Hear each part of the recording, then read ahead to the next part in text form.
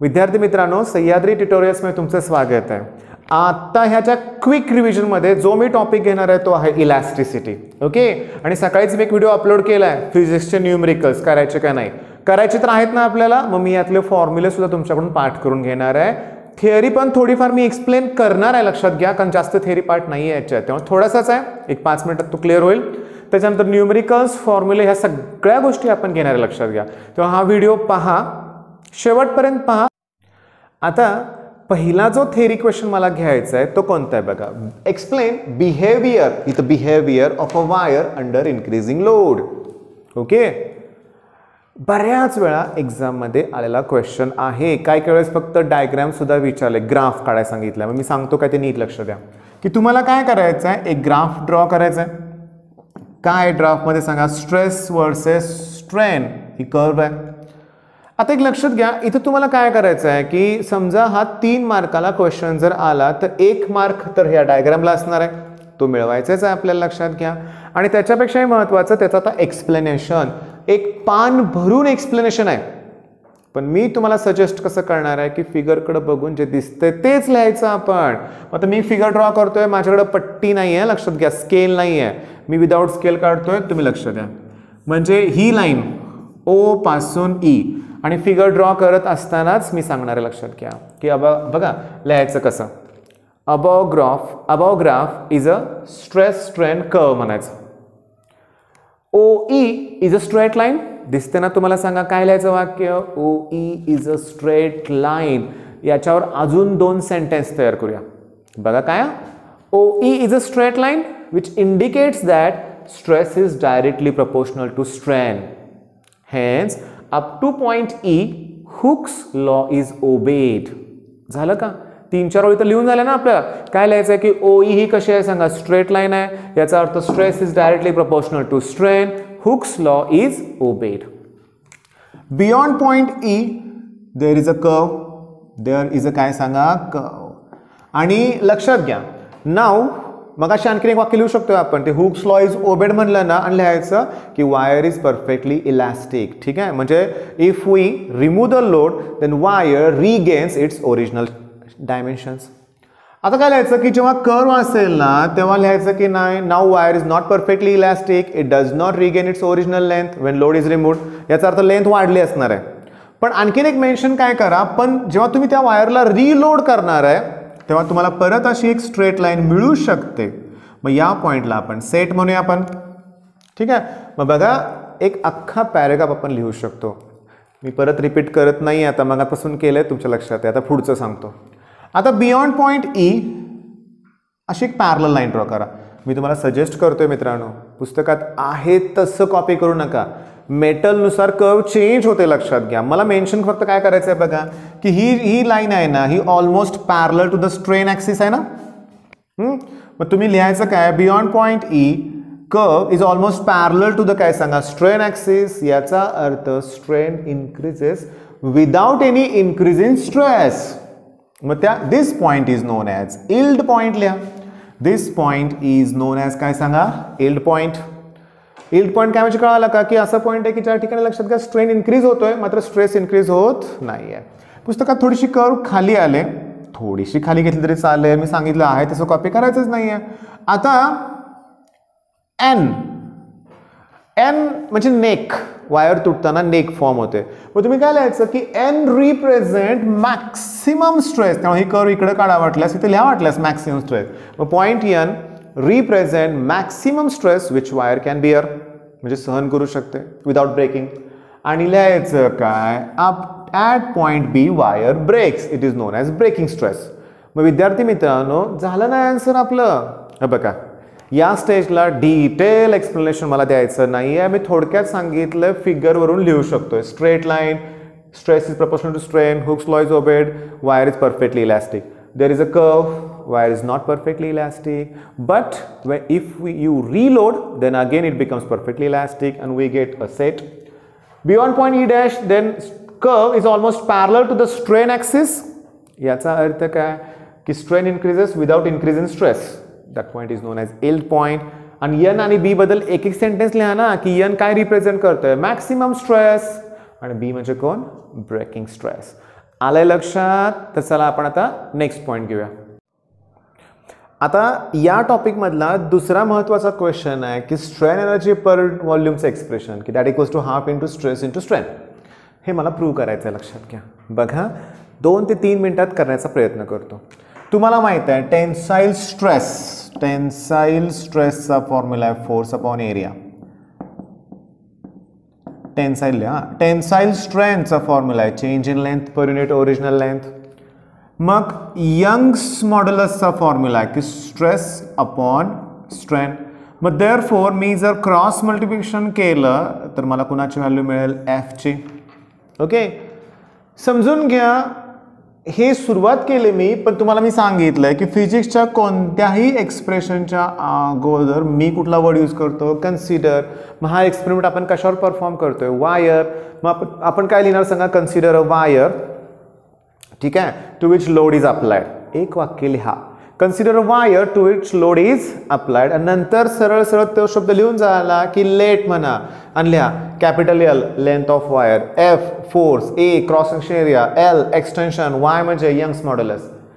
आलं का लक्षात? एक्सप्रेशन कसं लिहायचं? मग कन्सिडरवर सुरुवात करायची, consider wire to which load is applied, late, ह्या सगळ्या गोष्टी लिहायच्या. नाव वी नो दॅट म्हणायचं आणि ह्या व्हॅल्यू पुट करायच्या. आता लक्ष द्या, याच्यानंतर पुस्तकात एक 4-5 ओळी दिलेत बरं का, पण मी तुम्हाला सांगतोय consider small displacement f during this extension for which extension producer is x. म्हणजे तुम्ही जेव्हा कॅपिटल एफ च्या ऐवजी स्मॉल एफ लिहाल तेव्हा इथं x लिहा.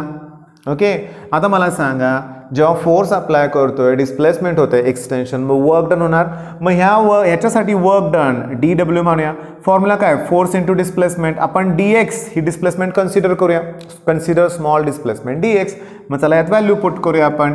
मग मला सांगा मग dw इक्वल्स टू एफ ची व्हॅल्यू पुट करा ना, काय? y a x upon l आणि इंटू डिस्प्लेसमेंट. आता एक वाक्य लिहायचं, total work can be obtained by integrating this equation. म्हणजे इथंपर्यंत झाल्यानंतर इथं म्हणजे तुम्हाला टोटल वर्क फाइंड आउट करण्यासाठी इंटिग्रेशन dw म्हणजे तुम्हाला 0 टू l, कारण एक्सटेन्शन अप टू lच आहे ना, त्या दरम्यानच आपण x हे कन्सिडर केलंय स्मॉल एक्सटेन्शन. मग फॉर्म्युला काय येणार सांगा? y a x upon into dx. समजून घ्या y a l कॉन्स्टंट आहे, x चे इंटिग्रेशन माहिती आहे तुम्हाला x²/2 0 to l. Lower limit 0 put करायची गरज नाही, अप्पर लिमिट फक्त l पुट करूया. आपण असं करूया, हाफ अगोदर लिहूया y a l, upper limit l put केल्यावर l चा स्क्वेअर होणार ना, मग तो आपण l इंटू l लिहूया ना. मग झालं काय की work done equals to half, हा फॉर्म्युला 8वा फोर्सचा आहे y a l upon l आणि इंटू एक्सटेन्शन. मग कधी कधी हा पण प्रश्न येतो की show that work done equals to half into load into extension. मी तुम्हाला अजून काय सांगतोय बघा, लक्षात घ्या. उद्याची आठवण करून देतोय. उद्या सकाळी जो व्हिडिओ मी अपलोड करणार आहे ह्यात अतिशय महत्त्वाचं प्लॅनिंग सांगणार आहे. लक्षात घ्या, एक अतिशय महत्त्वाची हिंट असणार आहे जेणेकरून फिजिक्सचा अभ्यास परफेक्ट होणार आहे आणि चांगले मार्क मिळणार. त्यामुळे उद्याचा व्हिडिओ नक्की बघा. आता लक्ष द्या, वर्क डन तर फाइंड आउट केलं. आता वर्क डन म्हणजे स्ट्रेन एनर्जी. मग दिस work done represent strain energy, formula half into load into extension. Okay, पण मला पाहिजे strain energy per unit volume. मग strain energy per unit volume म्हणजे मी इकडं स्ट्रेन एनर्जीला व्हॉल्यूमनं डिवाइड करतो, इकडं याला सुद्धा व्हॉल्यूम. पण व्हॉल्यूमचा फॉर्म्युला काय असतो? πr²h. आता वायरच्या बाबतीत πr² म्हणजे एरिया आणि हाईट म्हणजे त्याची लेंथ. मग विद्यार्थी मित्रांनो, expression complete. Force upon area म्हणजे स्ट्रेस आणि हे काय आहे सांगा? स्ट्रेन. मग तुमचं न्यूमेरिकल कंप्लीट. लक्षात, सॉरी थिअरी क्वेश्चन हा कंप्लीट होईल. लक्षात घ्या. बघा, स्क्रीनशॉट घ्या. लगेच आता आपण न्यूमेरिकल घेऊया. विद्यार्थी मित्रांनो, न्यूमेरिकल घ्यायच्या अगोदर फॉर्म्युले एकदा रिवाइज करूया. लक्ष द्या, तुम्हाला सगळ्यांना माहिती आहे की टेन्साईल स्ट्रेस आत्ताच आपण लिहिलं होतं की टेन्साईल स्ट्रेसचा फॉर्म्युला आहे फोर्स अपॉन एरिया. आपण फोर्सच्या ऐवजी mg लिहू शकतो, एरियाच्या ऐवजी πr², न्यूटन पर मीटर स्क्वेअर हे त्याचं unit. Okay, next tensile strain. मग बघा, मग टेन्साईल स्ट्रेनचा फॉर्म्युला आहे change in length per unit original length आणि स्ट्रेनला युनिट नाही आहे कारण लेंथ अपॉन लेंथ युनिट नसणार आहे, रेशो आहे तो. यंग्स मॉड्युलस फॉर्म्युला काय, tensile stress upon tensile strain म्हणजे एफ अपॉन ए आणि एल अपॉन एल हे असं येईल. आलं का ध्यानात. त्याच्यानंतर लक्षात घ्या व्हॉल्यूम स्ट्रेस बघा, मग volume stress that equals to change in pressure DP आणि व्हॉल्यूम स्ट्रेन बघा, व्हॉल्यूम स्ट्रेन त्याचा formula change in volume per unit, original volume unit नाही आहे त्याला पण प्रेशर युनिट न्यूटन पर मीटर स्क्वेअर. मग बल्क मॉड्युलसचा फॉर्म्युला आहे volume stress upon volume strain आणि युनिट परत काय न्यूटन पर मीटर स्क्वेअर आणि याचा रेसिप्रोकल म्हणजेच कॉम्प्रेसिबिलिटी. ओके आता लक्ष द्या. नेक्स्ट हे झालं बल्क मॉड्युलस. आता मॉड्युलस ऑफ रिजिडिटी मी जरा फिगर ड्रॉ करतोय समजून घ्या थोडंसं. आता कसं आहे बघा की इथं मी लोअर बॉटम जो आहे तो फिक्स असणार आहे आणि याच्यावरती आपण फोर्स अप्लाय करणार आहे आणि त्यामुळे त्याची लॅटरल डिस्प्लेसमेंट ही एवढी होणार आहे. म्हणजे एक्स म्हणजे लॅटरल डिस्प्लेसमेंट आणि हे म्हणजे एज लेंथ आणि हा आहे थीटा. आता समजून घेण्याचा प्रयत्न करा. इथं ना मुलात मला काय करायचं आहे मॉड्युलस ऑफ रिजिडिटीचा फॉर्म्युला लिहायचा आहे. स्ट्रेस अपॉन स्ट्रेन, स्ट्रेसचा फॉर्म्युला काय फोर्स अपॉन एरिया, एरिया वरच्या लेअरचा घ्यायचा आणि अपॉन थीटा. समजून घ्या मॉड्युलस. आता हे थीटा म्हणजे ॲक्च्युली टॅन थीटा असणार आहे पण थीटा इज व्हेरी स्मॉल त्यामुळे टॅन थीटाची व्हॅल्यू थीटा घेणार आहे मी. मग काय येणार आहे सांगा, लॅटरल डिस्प्लेसमेंट जी दिली असेल अपॉन ए.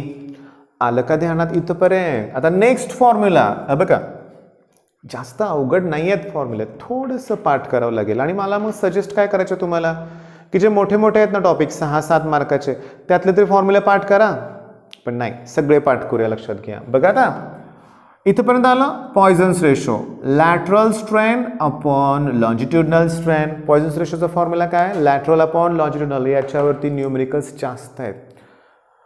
बल्क मॉड्युलसवरती 2 मार्काचे न्यूमेरिकल्स आणि आपला फोकस आहे 2 मार्काचे इझी न्यूमेरिकल्स. हे लक्षात घ्या पाहिजेतच आपल्याला त्याच्यावरचे मार्क.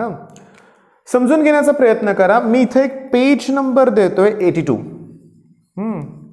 माझी इच्छा आहे की तुम्ही त्या पेज नंबरवरती मी तुम्हाला जस्ट दाखवतो माझ्याकडे पुस्तक आहे की होमोजिनियस आयसोट्रोपिक मटेरियल असेल तर पॉयझन्स रेशोची व्हॅल्यू असते -1 to 0.5.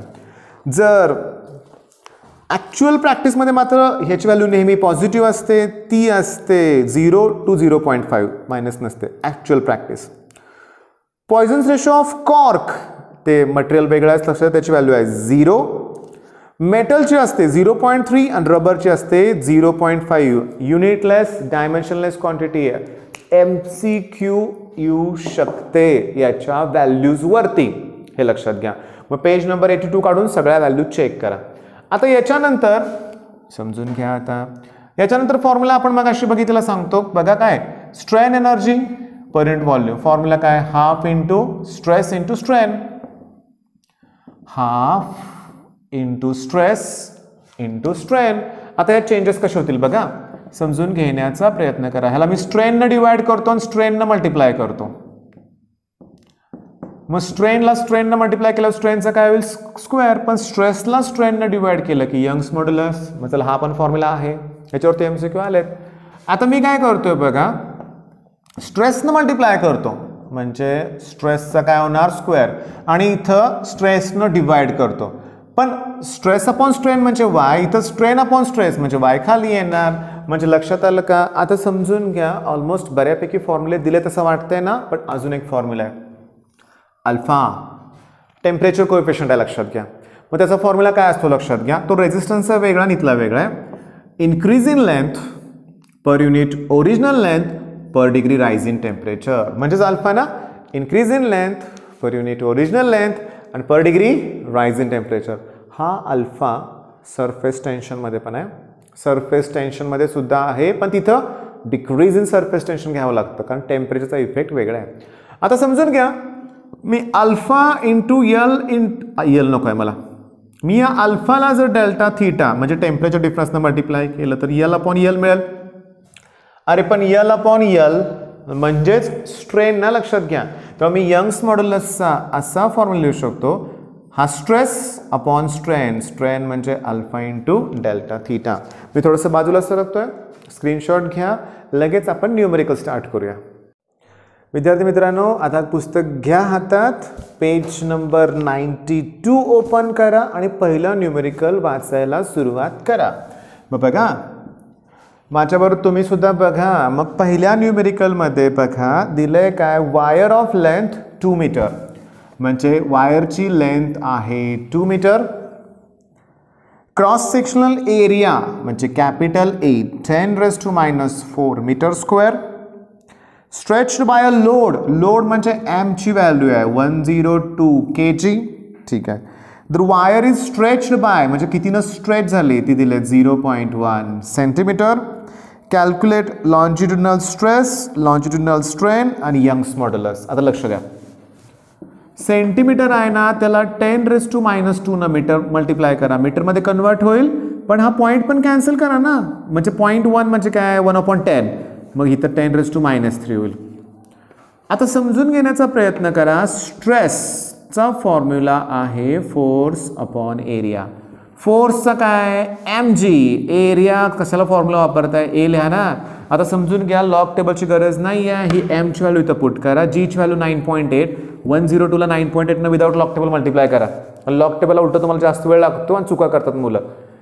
ए न डिवाइड करायचं आहे, -4 वरती गेल्यावर काय होणार आहे +4.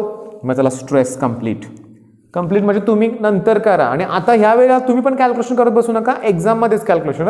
फॉर्म्युला लक्षात आला, बस झालं रिव्हिजन करताना. आता स्ट्रेनचा फॉर्म्युला काय, change in length per unit original length.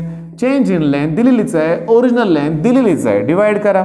आता यंग्स मॉड्युलस म्हणजे काय, स्ट्रेस अपॉन स्ट्रेन. मग या स्ट्रेसला स्ट्रेननं डिवाइड करा, यंग्स मॉड्युलस. पहिला प्रॉब्लेम इझी होता, काय त्यात किचकट नव्हतंच. आता दुसरा बघा दुसरा. फाइंड द कारण तो महत्वाचा आहे, 2 मार्काला येऊ शकतो. Find increase in pressure required म्हणजे डीपी ची व्हॅल्यू काढायची आहे.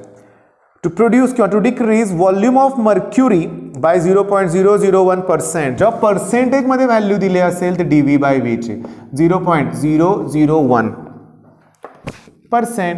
आता लक्ष द्या, 001 पर्सेंटेज म्हणजे अपॉन किती 100. आता 0.001 100 म्हणजे किती 10⁻² वरती गेल्यावर. पण समजून घ्या, मी 0.1 म्हणजे 1/10 इथं 1 ने इन्क्रीज केलं होतं, इथं 0.1/1000 आहे आणि ते 1000 10⁻³ वरती गेल्यावर मायनस आणि हे मायनस टिल -5. चला ही dV/V ची व्हॅल्यू. बल्क मॉड्युलस जो आहे ना K, त्याची व्हॅल्यू दिली त्यांनी 2.8 × 10⁻10. कोणताही मॉड्युलस असू दे, यंग्स मॉड्युलस, बल्क मॉड्युलस, नाहीतर मॉड्युलस ऑफ रिजिडिटी. युनिट आहे न्यूटन पर मीटर स्क्वेअर. मग बाळांनो फॉर्म्युला काय सांगा बघू, की K = dP अपॉन dV/V. मग याला मल्टिप्लाय करा, मग K ची व्हॅल्यू 2.8 × 10⁻10, याची व्हॅल्यू 10⁻⁵ = dP. आणि आज मी आन्सर चेक करणार आहे 2.8 × 10⁻⁵. बरोबर आहे. प्रेशर आहे ना, मग युनिट काय न्यूटन पर मीटर स्क्वेअर. मग विद्यार्थी मित्रांनो, 2 न्यूमेरिकल्स तुमच्या लक्षात घ्या. मग लगेच चला आपण आता तिसरं न्यूमेरिकल घेऊया. आता तिसरं न्यूमेरिकल इम्पॉर्टंट आहे, म्हणजे 3 मार्काचं आहे, लक्षात घ्या. बघा, अ कॉपर मेटल क्यूब दिलंय, त्याची each side of length 1 metre आहे, त्याची एज आहे 1 metre. Okay. Bottom age fix आहे. टँजेन्शियल फोर्स जो अप्लाय केला आहे तो 4.2 × 10⁸ न्यूटन. कॅल्क्युलेट लॅटरल डिस्प्लेसमेंट म्हणजे ते आठवते का, एक्स मगाच्या डायग्राममध्ये मी काढलं होतं. लेट असं लिहूया आपण, late x = lateral displacement and that = question mark. पण त्यांनी मॉड्युलस ऑफ रिजिडिटी दिलाय 14 × 10⁻10 न्यूटन पर मीटर स्क्वेअर. बघा 3 मार्काचं न्यूमेरिकल आहे. फॉर्म्युला पार्ट असला की कसं पटकन जमते बघा. आता की मॉड्युलस ऑफ रिजिडिटी = F/A θ. मग मॉड्युलस ऑफ रिजिडिटी = F/A. θ म्हणजे कोण, x/A. आठवा मगाचं. आता समजून घेण्याचा प्रयत्न करा. मी तुम्हाला सजेस्ट काय करतोय, अगदी लास्ट मोमेंट पर्यंत ना लॉग टेबल नका वापरू, कॅल्क्युलेशन करू नका, सिम्प्लिफाय करा. मी तुम्हाला मगाशी सांगितलं की एरिया म्हणजे अप्पर लेअरचा एरिया. आता क्यूबचा प्रत्येक फेस आहे ना तो स्क्वेअर असतो, मग साइड स्क्वेअर येणार × x/A. मग ह्या A ला हे A काय होतील कॅन्सल. मग थोडंसं क्रॉस मल्टिप्लिकेशन करा, हे x इथं घ्या, दॅट = F अपॉन हे ईटा इकडं घ्या आणि इंटू हा ए शिल्लक आहे. मग व्हॅल्यू पुट करा. फोर्स किती आहे बघा 4.2 इंटू 10⁸. मॉड्युलस ऑफ रिजिडिटी आहे 14 इंटू 10⁻10. अरे एची व्हॅल्यू आहे 1 मीटर. कुठं न्यूमेरिकल अवघड आहे काहीच नाही. पण मी करतोय कसं बघा आता 4.2 ला 10 न मल्टिप्लाय करतो 42, याला 10 न डिवाइड करतो 7. चेंज तुमच्या लक्षात आलाय नाहीतर पुन्हा रिव्हर्स घेऊन बघा. मग ह्या 42 ला 14 न डिवाइड करा 3 प्लस 10 वरती गेल्यावर -10 होतील आणि मीटर. पण -3 जर मी लिहिलं नाही तर 3 मी लिहू शकतो मिलीमीटर. आणि 3 मिलीमीटर आन्सर करेक्ट आहे हे लक्षात घ्या. विद्यार्थी मित्रांनो एक ही न्यूमेरिकल अवघड नाही आहे, फक्त फॉर्म्युले पाठ पाहिजे. 3 तर मॉड्युलस आहेत लक्षात घ्या. चला लगेच आपण चौथं न्यूमेरिकल बघूया आपण. बघा पुस्तक आहे ना, नसेल तर पहिला घ्या, नुसतंच बघत बसू नका, असं कळणार नाही. न्यूमेरिकल तुम्ही सुद्धा बघितलं पाहिजे. बरं हे मी असं का करतोय, जर लिहून देत बसलो ना तर खूप वेळ जातोय आणि ऑलरेडी आता 12:30 वाजलेत लक्षात घ्या. मला जास्तीत जास्त न्यूमेरिकल्स कव्हर करायचे आहेत. थोडंसं फास्ट होतंय पण मला असं वाटतं समजतंय तुम्हाला लक्षात घ्या. बघा आता चौथं न्यूमेरिकल की कॉपर वायरची लेंथ आहे 4 मीटर. लेंथ आहे 4 मीटर. ओके, त्याची जी डायमीटर आहे ती 1 मिलीमीटर आहे. इनिशियल डायमीटर ती आहे 1 millimetre.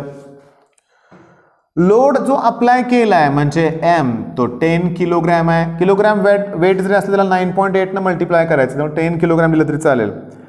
What extension is produced म्हणजे L विचारलंय. What extension is produced if पॉइझन्स ratio sigma is 0.26 आणि how much lateral compression is produced in it म्हणजे स्मॉल डी. म्हणजे आता लक्ष द्या, याच्यात त्यांनी यंग्स मॉड्युलसची व्हॅल्यू पण तुम्हाला दिलेली आहे. मग यंग्स मॉड्युलसची व्हॅल्यू त्यांनी दिले 12.5 इंटू 10⁻10 न्यूटन पर मीटर स्क्वेअर. 12.5 इंटू 10⁻10 न्यूटन पर मीटर स्क्वेअर. लक्षात घ्या. आता समजून घ्या. माझ्या एक लक्षात काय आलंय बघा, यंग्स मॉड्युलस मला मास माहिती आहे, मला ओरिजिनल लेंथ माहिती आहे. चला यंग्स मॉड्युलसचा फॉर्म्युला पुट करूया. बघा यंग्स मॉड्युलसचा फॉर्म्युला काय, mg म्हणजे फोर्स अपॉन एरिया म्हणजे कोण πr². डायमीटरवरून रेडियस काढता येईल ना मला. Change in length per unit original length बास ना, मला इथे एलची व्हॅल्यू काढता येईल जे त्यांनी विचारले. ओके, आता पॉइझन्स म्हणजे बघा मी सॉल्व्ह नाही करून देणार. लक्षात घ्या, मला y माहिती आहे, m g ची व्हॅल्यू 9.8, पायची व्हॅल्यू पुट करा, r ची व्हॅल्यू 1 मिलीमीटरचं 0.5 मिलीमीटर इंटू 10⁻³ करायला विसरू नका मीटरमध्ये. आणि यल काढायचं, मग यल इकडं y इकडं क्रॉस मल्टिप्लिकेशन करा. आता सिग्मा फॉर्म्युला काय रे, लॅटरल कॉम्प्रेशन किंवा lateral strain upon longitudinal strain. आता याची व्हॅल्यू मला माहिती आहे, सिग्मा मला माहिती आहे, कॅपिटल डी माहिती आहे, मग स्मॉल डी काढता येईल ना. मग बघा याचं कॅल्क्युलेशन मी तुम्हाला करून दिलेलं नाही आहे. मी आता काय करतोय, नुसतं न्यूमेरिकल तुम्हाला एक्सप्लेन करतोय. अजून 1-2 न्यूमेरिकल घ्यायचा मी आता प्रयत्न करतो. विद्यार्थी मित्रांनो लक्ष द्या की या 93 पेजवरचं 11वं न्यूमेरिकल जर मी अगोदर घेतोय. लक्षात घ्या की त्यांनी बघा क्रॉस सेक्शनल एरिया दिलाय 5 मिलीमीटर स्क्वेअर. स्क्वेअर मिलीमीटर म्हणजे मिलीमीटर स्क्वेअर. मग त्याला 10⁻6 न मल्टिप्लाय करा, मीटर स्क्वेअर मध्ये कन्वर्ट होईल. Okay, delta theta temperature change 25 - 25 degree Celsius. अल्फाची value दिले त्यांनी की 12 इंटू 10⁻6 पर degree Celsius. Young's modulus 2 into 10⁻11 Newton पर मीटर स्क्वेअर. बघा 20 इंटू 10⁻10 आणि 2 इंटू 10⁻11 सेमच आहे. विचारलंय काय, फाइंड द फोर्स विचारलंय. काय विचारलंय, फोर्स. मग मी आता बघा फॉर्म्युला आठवण्याचा प्रयत्न करा. यंग्स मॉड्युलसचा फॉर्म्युला आहे स्ट्रेस अपॉन स्ट्रेन, पण स्ट्रेनचा फॉर्म्युला आहे अल्फा इंटू डेल्टा थीटा. आता कोणत्या कोणत्या व्हॅल्यू माहिती आहेत बघा, यंग्स मॉड्युलस माहिती आहे, एफ ची व्हॅल्यू फाइंड आउट करायची आहे, एफ ची व्हॅल्यू. मग बघा वाय इंटू ए into alpha into delta theta म्हणजे एफ. वाय दिलंय, एरिया दिलाय, अल्फाची व्हॅल्यू दिलेली आहे, डेल्टा थीटा माहिती आहे. संपलंच ना, इझी आहे, विदाउट लॉग टेबल जमेल तुम्हाला. ओके, पण अजून त्या प्रॉब्लेममध्ये विचारलंय energy stored per unit volume. आता energy stored per unit volume विचारलंय, formula काय, half into stress into strain. मग तुम्ही फोर्स काढलाय, मग स्ट्रेस तुम्हाला माहिती आहे, स्ट्रेन हा माहिती आहे, मग तुमचा एनर्जी स्टोअर्डचा फॉर्म्युला काय येणार, half into stress into strain. Value put करा आणि सॉल्व करा. आता लगेच काय करा, 13वा एक न्यूमेरिकल बघा. ओके, 13वा न्यूमेरिकल बघा, लक्षात घ्या. त्यात दिले काय बघा की वायरची लेंथ 3 मीटर दिले. Okay, area of cross section दिलाय 2 मिलीमीटर स्क्वेअर. तुम्हाला माहिती आहे, मग त्याला 10⁻⁻6 न मल्टिप्लाय करा, मीटर स्क्वेअर मध्ये कन्वर्ट होईल. त्याच्यानंतर एक्सटेंडेड म्हणजे स्मॉल एल 3 मिलीमीटर दिलंय. Calculate the energy stored विचारलंय. थांबा, एनर्जी स्टोअर्ड म्हणजे work done विचारलंय. Work energy stored per unit volume नाही म्हणलं, एनर्जी स्टोअर्ड म्हणलंय, वर्क डन. आणखीन महत्वाचं काय, work डनचा formula half into load into extension. Extension मला माहिती आहे, म्हणजे मला लोड म्हणजे एफ ची व्हॅल्यू काढायला लागणार आहे, एफ. मग बघा आता काय काय दिलं बघा त्यांनी. यंग्स मॉड्युलसचा फॉर्म्युला दिलाय, काय सॉरी व्हॅल्यू दिले, लक्षात घ्या. मग अशी मी सांगितलं तसंच बघा, हीच व्हॅल्यू आहे, फक्त 20 लिहिलंय. आता माझं आहे का, मी काय सांगतो ते बघा. Work डनचा formula half into load into extension. मग हाफ लोडचा फॉर्म्युला आठवा, YAL/L आणि इंटू एल. जरा बघा बघू सगळ्या व्हॅल्यू दिलेत का. यंग्स मॉड्युलस दिलंय, क्रॉस सेक्शनल एरिया दिलाय, एक्सटेन्शन दिलंय, ओरिजिनल लेंथ दिलेली आहे. आता एक्सटेन्शन बुक तुम्ही 3 मिलीमीटर दिलंय का, त्यांनी 3 मिलीमीटर दिलंय, म्हणजे सोपंच होणार आहे कॅल्क्युलेशन. 3 आणि 3 समजून घ्या. वर्क डन फाइंड आउट केल्यावर युनिट जूल लिहायला विसरू नका. तर विद्यार्थी मित्रांनो, बऱ्यापैकी न्यूमेरिकल्स घ्यायचा मी प्रयत्न केला, लक्षात घ्या. काही न्यूमेरिकल हार्ड आहेत याच्यात, लक्षात घ्या, समजून घेण्याचा प्रयत्न करा. आणि मला तुम्हाला सजेस्ट काय करायचं आहे बघा, की माझी इच्छा काय बघा, की सगळ्यांनी ना डाऊटनट हे ॲप आहे ना, किंवा इन्स्टासॉल बेस्ट आहे, खरोखर बेस्ट आहे. आता मी काय त्याला इथं प्रमोट करत नाही आहे, पण मी स्वतः ते वापरतो. एखादं न्यूमेरिकल मला जर नाही येत नसेल ना, टफ असं न्यूमेरिकल, मी काय एक्सपर्ट नाही आहे सगळ्याच गोष्टीत, तर मी काय करतो, डाऊटनटचा वापर करतो. ओके, तुम्ही पण करा. खरोखर 2-3 मिनिटाचे व्हिडिओ आहेत त्याच्यावर, पण एक्सप्लेनेशन आहे, समजून घ्या. जास्तीत जास्त मी आता न्यूमेरिकल्स कव्हर केलेत का, नाही, कारण एवढ्या कमी वेळेत ते पॉसिबल नाही आहे. माझी इच्छा काय, फॉर्म्युले पाठ करा. Next me kinetic theory of gases and radiation याच्यातल्या theory numerical बऱ्यापैकी क्विक रिव्हिजनचा व्हिडिओ तयार करणार आहे. चॅनलला अतिशय छान प्रतिसाद मिळतोय, कारण एक्झाम पण जवळ आले हे मला माहिती आहे, लक्षात घ्या. व्हिडिओ बघितले जात आहेत, पण माझी कंप्लेंट काय बघा, लक्षात घ्या. मी कोणाचं नाव घेत नाही आहे, पण जेव्हा ना मी प्रीमियर लावलेला असतो, लक्षात घ्या, तेव्हा जे चॅटिंग चालतं ना, लक्षात घ्या, त्यात नको ते चॅटिंग होतंय. म्हणजे पबजी लवर कोण आहे, तू कुठं राहतो, मी इकडचा, आणि मी दुसरे चॅनल पण फॉलो करतो, लक्षात घ्या. त्या चॅनलवर तर इतकं वाईट वाटतं मला ना बरं का, की नको ते खराब कॉमेंट्स पण असतात, लक्षात घ्या. या गोष्टी काय बिलकुल चांगल्या नाही आहेत. हे सगळं मी किंवा दुसरे चॅनलचे सर आहेत ना, ओके, म्हणजे बघा काल मी एक कॉमेंट काय वाचली माहिती आहे का, की तो मुलगा म्हणत होता की तुमचं अकाउंटच मी हॅक करणार आहे. नाही का, हे योग्य नाही आहे. ते जर दिवस रात्र सर तुमच्यासाठी व्हिडिओ तयार करत असतील तर तुम्ही कमेंट्स जेव्हा चांगले करताना, लक्षात घ्या, अजून एनर्जी मिळते त्यांना मला म्हणूया आपण, लक्षात घ्या. त्याच्यामुळे विद्यार्थी मित्रांनो, असल्या फालतू गोष्टी नको आहेत. आणि जे करत असतील ना, मी त्यांच्यावर दुर्लक्ष करतोय, लक्षात घ्या. मला काय फरक पडत नाही, कारण खूप चांगली मुलं आहेत ज्यांना माझ्या व्हिडिओचा फायदा किंवा बऱ्याच बाकीच्या चॅनलचा फायदा होतोय. आणि माझी इच्छा काय बघा, तुम्ही ना एकमेकांबरोबर हे चॅनल शेअर करा, लक्षात घ्या. मी तुम्हाला सांगू का, माझ्या एक सबस्क्रायबरनं RG लेक्चरर्स नावाचं एक चॅनल मला सजेस्ट केलं, लक्षात घ्या. मी बघितलं, इतके शांत सर आहेत, लक्षात घ्या, पण त्यात तुम्हाला नाही, त्याचे बरेचसे व्हिडिओ ते Udemy कोणतं ॲप आहे त्याच्यावर ते अपलोड करतात, ते पण बघा तुम्ही. ठीक आहे मित्रांनो, म्हणजे एकमेकावर कुठले तुम्ही चॅनल बघताय ते पण शेअर करा. सगळ्याचाच तुम्हाला फायदा व्हायला पाहिजे, लक्षात घ्या. इथं काय आमच्यात कोणतीच कॉम्पिटिशन नाही आहे, आम्ही कोणी एकमेकाला कॉपी करतोय असं पण काही नाही आहे, लक्षात घ्या. तुमच्यासाठीच हे सगळं चाललेलं आहे. ओके, मग हे बेस्ट चॅनल आहेच, त्याच्याबरोबर अजून देखील काही छान चॅनल आहेत. तुम्ही सगळे चॅनल्स बघा. बेस्ट ऑफ लक, धन्यवाद.